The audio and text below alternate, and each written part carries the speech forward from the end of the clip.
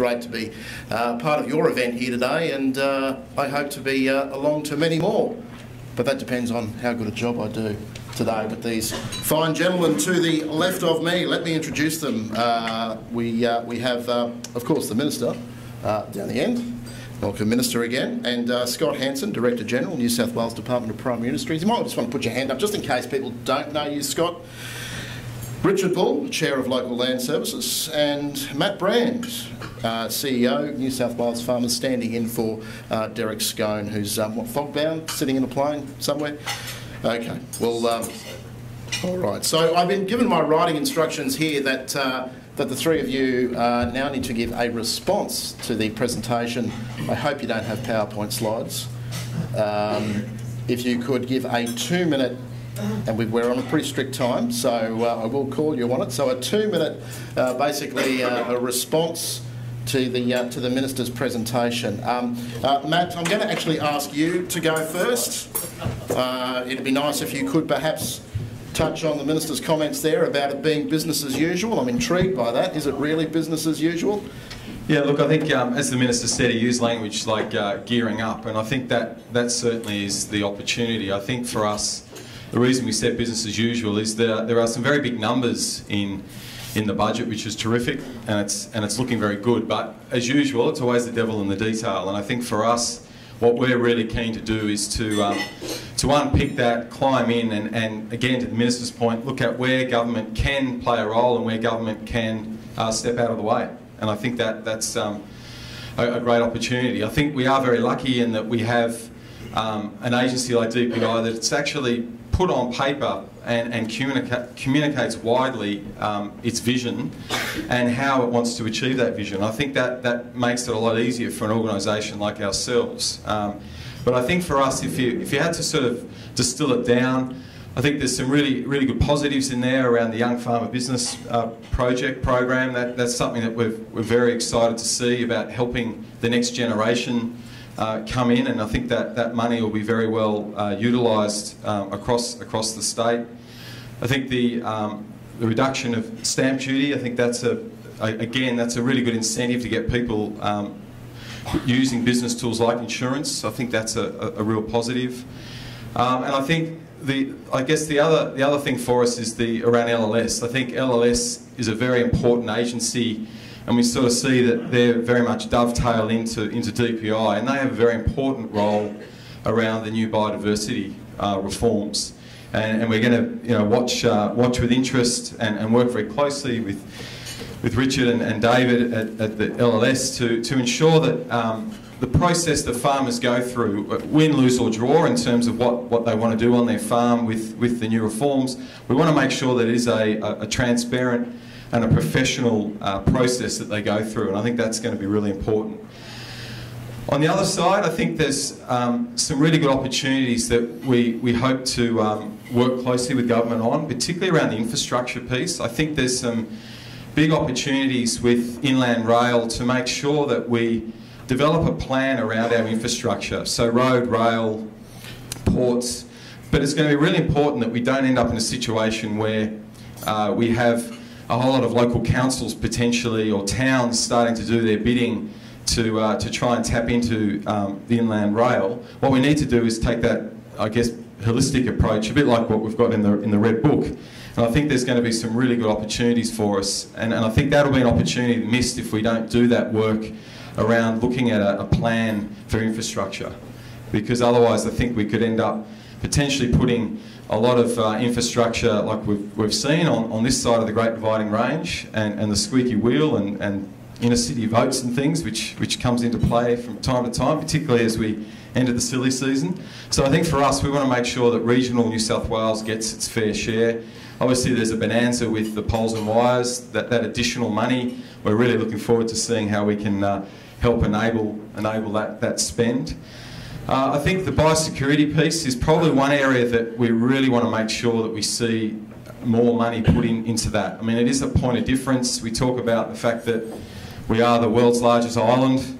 We have a whole lot of competitive advantage with our isolation, but it only takes 1 or 2 incidents and we could have some fairly significant impacts on our industry around biosecurity. So a little bit like we've seen with Crown Lands reform, biodiversity reform, there are actually budget items there. For biosecurity, there are elements where it's implied, but we're really looking forward to working with government to make sure that we carve out money out of that surplus to put behind biosecurity, because that's going to be very important.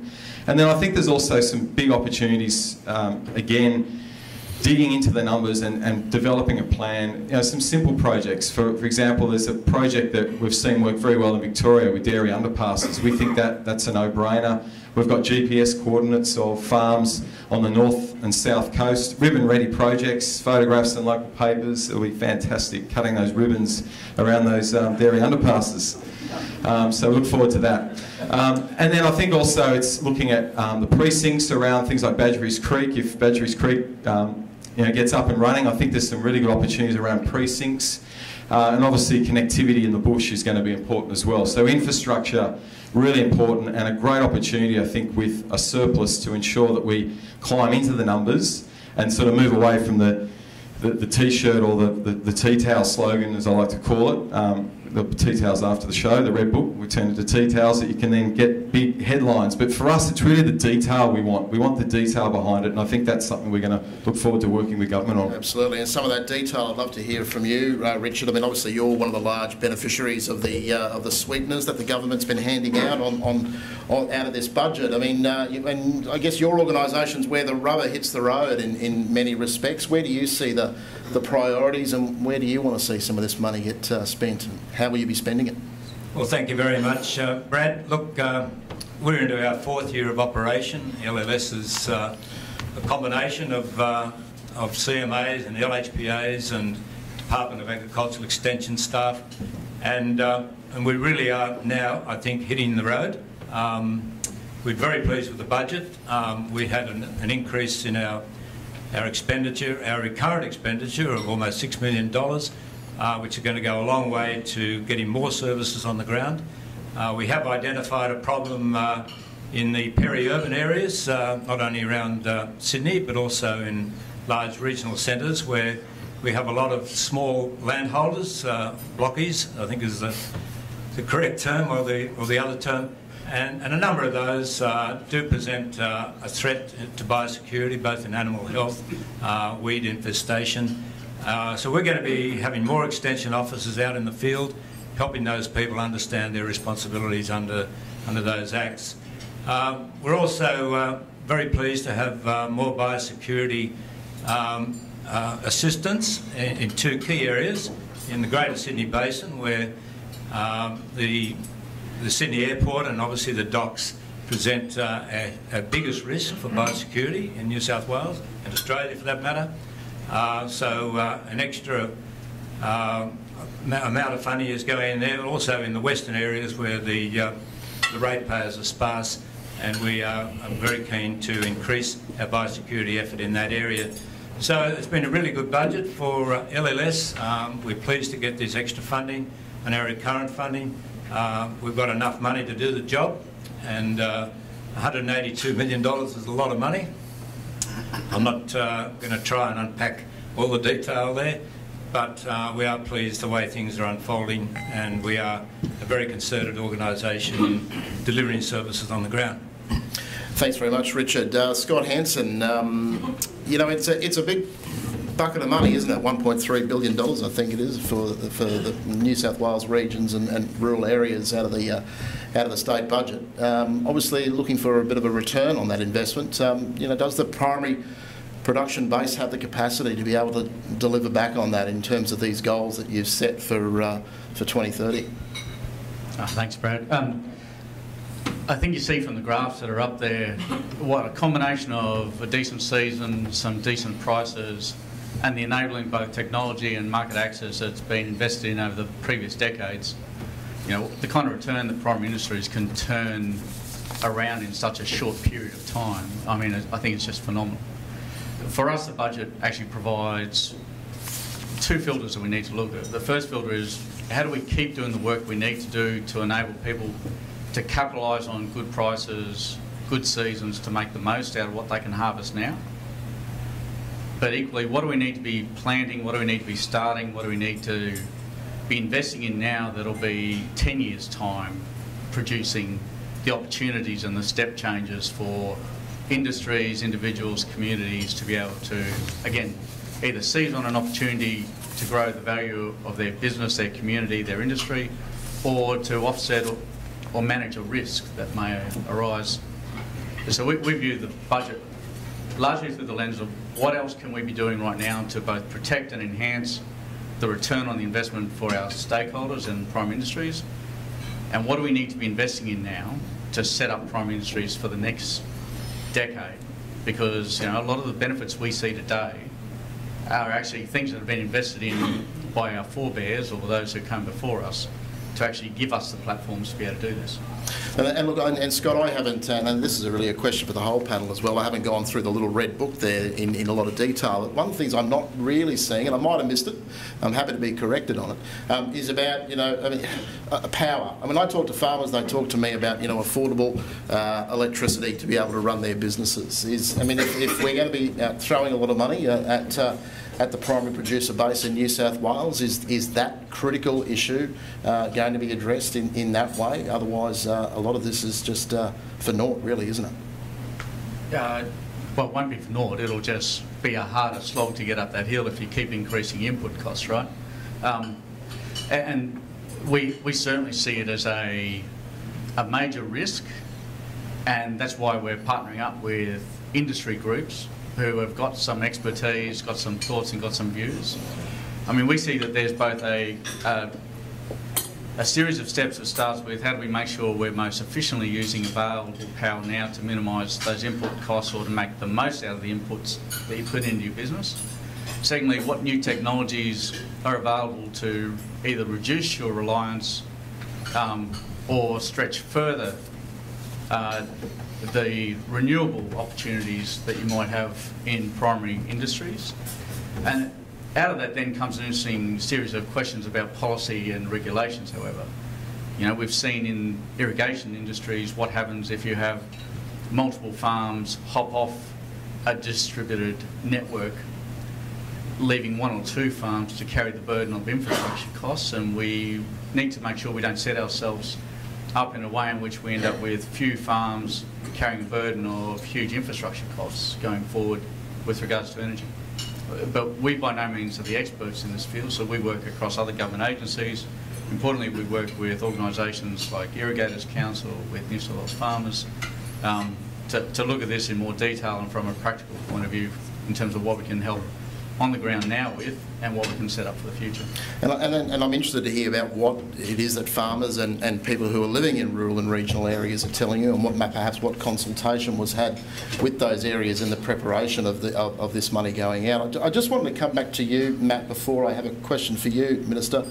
I don't want you to think that you're getting off the hook here lightly. Just to quote your president, Matt, who's currently sitting on a plane somewhere in Albury, and just to expand on the business as usual headline, because there was probably a bit more to that, and I'll quote some of what Derek had to say here.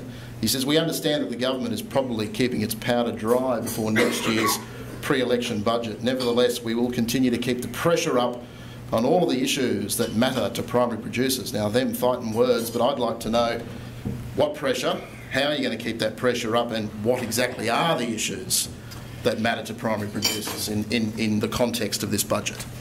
Yeah, look, we've actually got a list of opportunities we have been, I guess, discussing with government. I guess with the change of leadership in the government, we then started again and went around and consulted with key ministerial officers and departments. To Scott's point, one of the major constraints is around input costs, so that's an area that we're really focusing on. We've got a project that we've identified a number of sort of precincts around New South Wales where we believe if we could provide innovative solutions for energy would be very much worth doing. Exploring, microgrids, getting people off main networks, etc. Looking at alternatives to. A lot of people have switched back to dirty old diesel for irrigation pumps. What we need to do is look at some other alternatives. So we have got a long list, and what we want to do is keep exploring that with government and hope that as we get closer to the silly season that we can capitalise on that and bring home some real benefits to additional benefits to New South Wales. Thanks, Matt. One last question from me to the Minister before we go to the floor for some questions. I hope that you're primed out there and ready to throw some questions into the panel before we wrap up at about 10:02. I mean, Minister, budgets might be about numbers, but they're also about politics as well. And there is obviously a lot of money being spent. Some good headlines for you here at the moment.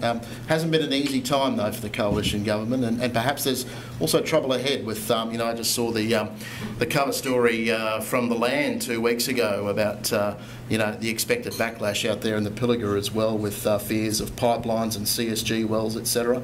Is this just a bit of a sugar-coated bulwark against some sort of a backlash that you might be anticipating out there in the rural heartland as you lead into a new election? I think what we've delivered, particularly for regional New South Wales, is what was expected. Everyone in New South Wales expects their fair share, and I think that this budget has a strong regional flavour because that's what we were hearing as we travel around. The beauty about my job is I get plenty of free advice, so we certainly shouldn't be left wondering what people are thinking, because particularly in the primary industry sector, people tell you exactly what they're thinking and what we should be doing differently. I think the other thing I'll say about the budget, and particularly as it relates to primary industries, is this is the first budget that I've been involved in as a member of ERC. So I now know how treasurers think, and very lucky that we have a treasurer through this budget that was willing to support the sector but also regional communities. But what scares me the most is what an alternate way of thinking may do. And I don't want primary industries to become the low-hanging fruit for any treasurer of the future. And that's when you see what we've delivered for the budget, a lot of collaboration and cooperation and shared partnerships, whether it's with New South Wales farmers or GRDC. We're trying to government-proof the sector as much as possible.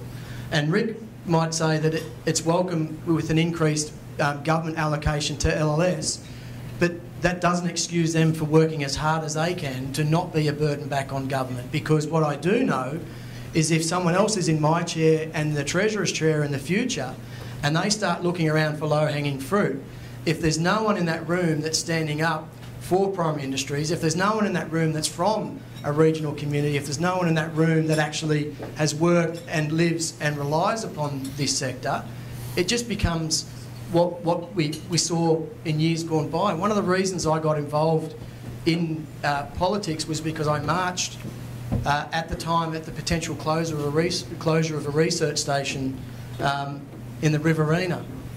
Now we're starting to look at how we take the sector as far away from Macquarie Street as possible so it doesn't live and die on budget day. And we do that by the way that we've been able to construct and allocate this. So is it about politics? I'd like to think it's more about government-proofing the sector to be resilient of the politics of the future. Thank you, Minister. So now it's over to you. We've got, I think, a roving... Ben, is that right? Is this the roving mic that we're using for questions, or is another one there? We would, it'd be great if you could use the microphone when you ask your question, just because we're live streaming today's panel discussion as well out through The Land's Facebook page. I'd like to acknowledge Alex Druce here from The Land, doing hard work there. Of course, live streaming it out today and writing a report on today's lunch as well. So you can see it all at theland.com.au. So who would like to ask the first question? If I see a hand, the microphone will go to you. Otherwise, I'll just keep asking questions. I'm sure there's some DPI or ministerial staff that I gave those questions to that can... I'm joking. No, perhaps not. All right. So look, if there's no further questions, we were a bit like the plane I was on this morning when the pilots say we're going to make up time. So we've just made up time. So I think if there's no other further questions, we will probably leave the panel discussion there, because I was meant to finish at about 1:45 anyway. So I think we can keep going. We'll keep going then. All right. Well, let me just refer back to my notes here. You've caught me on that. I was looking for an early finish. All right. Brad. I've got one. You've got one, Alex? Go for it, mate. You'll need the microphone, Alex, so that your own live stream can hear you. One for the Minister. Just sort of looking at the budget, getting some feedback from different people. Some I guess concerns that there's a little bit of repackaging, I guess claims of repackaging some of the funding. The $1 billion water announcement being one. Great to see a lot of money going into regional water. 500 million of that I did see was for the Broken Hill pipeline. I was wondering if you could unpack that a little. You know, how does that? Is it 500 million, $1 billion, or you know how do you sell that to people going forward? Thanks, Alex. It's a $1 billion water fund. We've got we're out to market at the moment to look at the building of the Broken Hill pipeline from the Murray River. There's estimates around what that will cost, but anything under those estimates continues to stay in that fund. So that will be the largest spend on a water infrastructure project for a regional community in the history of New South Wales by New South Wales Government. And then we'll use the rest of the funds, whatever's left over there, plus the other $500 million to build any other projects in regional New South Wales. So I'm always intrigued when people are saying, well, what is it, $1 billion or 500 million? Well, I think they're both pretty good numbers, and they'll go a long way. When you look at the Ardlethan wastewater treatment plant costs $3.3 million.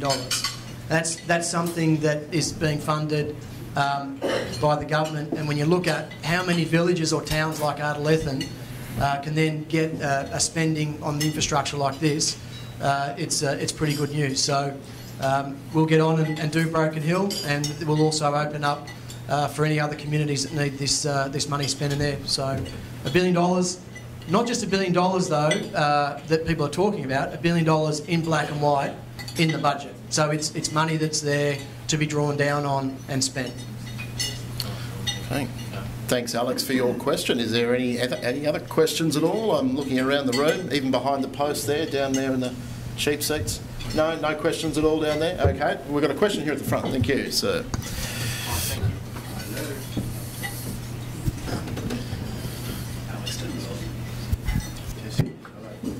If you could stand up and ask your question and say where you're from too, just for the benefit of our massive audience at home watching the live stream. Thank you. It's Craig Herity from PwC. To the panel, no one in particular.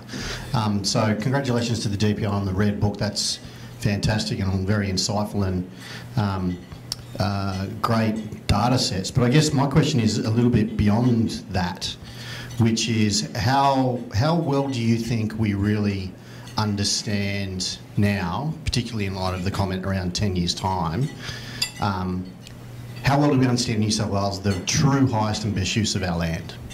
So when you look at the production, the GVP in those documents, we are long grain, beef, wool, and everything else is relatively small.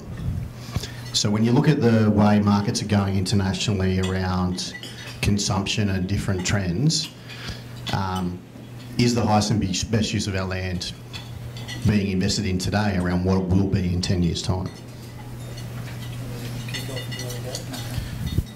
Craig, I think that's a fantastic question. I'll very quickly kick off and say that probably a bit of a plug for one area that I think New South Wales is really starting to pick up a bit of momentum is in aquaculture, and that is an area that traditionally, although we've had strong oyster industries, but we've never really done a lot in the fish farming side of things. There's a lot of strong private enterprises, particularly in the Riverina when we look at the Murray cod.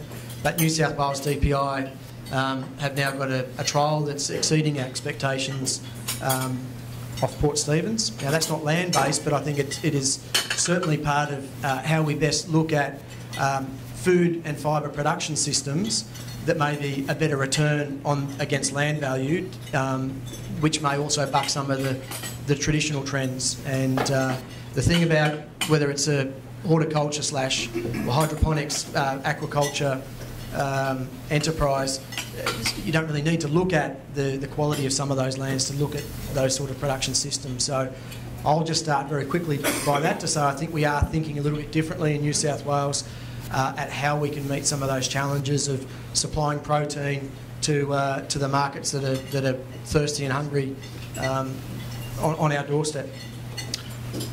Comment from you, Scott, as well? Or? Yeah, thanks. Great question. And the great thing for us is we've got about 45,000 very independent entrepreneurs in the state who call themselves primary producers, who are probably best placed to keep pushing us in terms of what they think the best return on capital for is, not only their natural capital but their actual financial and human resource capital.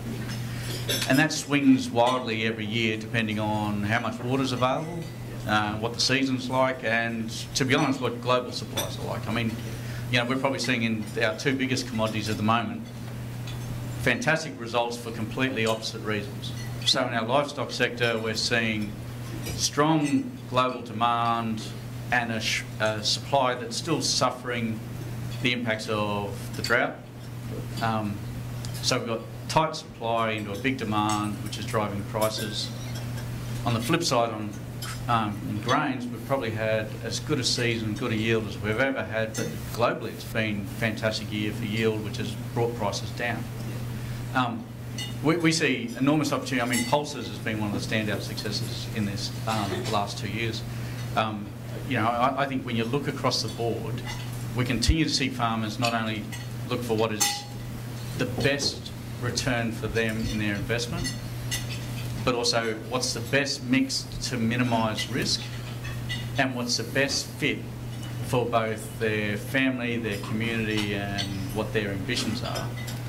And, you know, good seasons with good prices. I mean, I don't see the fundamentals of a growing world population with more consumers being able to purchase higher value products, which lends Australia's sales pitch about our clean, green product, our proteins, our wheat.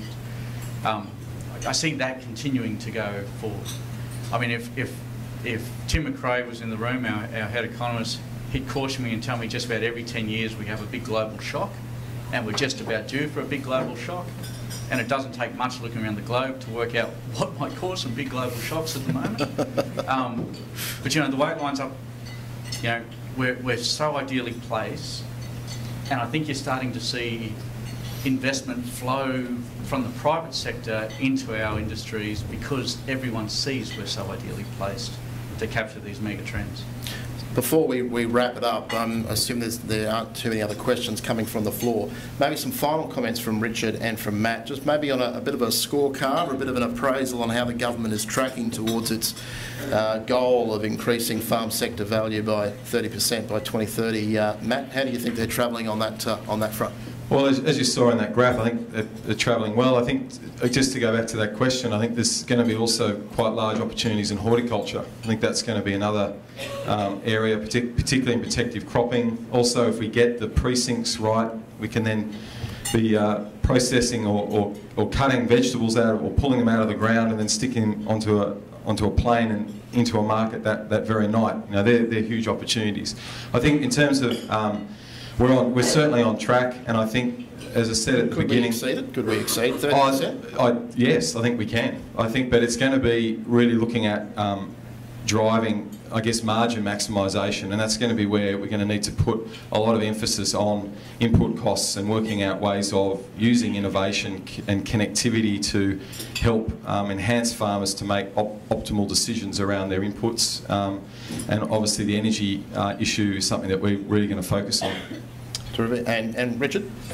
Well, I guess this discussion could have been held 30 years ago, and the same question would have been posed by a government that we're going to increase productivity because we need to feed the world. And we've always managed to get to those increases, to get to those levels of productivity. And I'm a practicing farmer in lamb, so lamb is another one of those commodities that's doing very nicely, huge growth and huge growth potential overseas. So there's all sorts of ways that new technology, new initiatives, entrepreneurship, all of those things will drive and certainly inform that increase that we're looking for. LLS has a place to play. We're all about adoption of new technology on the ground. We've got people out there talking to farmers, assisting farmers, working with industry, working with private stakeholders to ensure that we get adoption of new practices, new technology, and all of those things that are going to increase productivity, increase farmer margins, and to make life a little bit better. Just on the Biodiversity Act, for once farmers in New South Wales from next Monday, and certainly by the 25th of August, will have the opportunity to sit down with their LLS biodiversity officers and look at new farm plans which will enhance their production, will enhance whatever biodiversity outcomes are reached for a win-win situation. And for far too long, the farming sector in New South Wales has been hamstrung by certain acts and regulations which have not allowed them to prosper and to expand. So hopefully we've overcome that too. Thanks very much, Richard, and thank you, gentlemen. It's been an enthralling conversation here this afternoon. I had a whole page of probing, hard-hitting questions I was going to hit you with, but I don't have time, so I'm going to give those to Alex instead, and he can follow up with you through the week on those. So thanks again for your time. Thanks to our panel.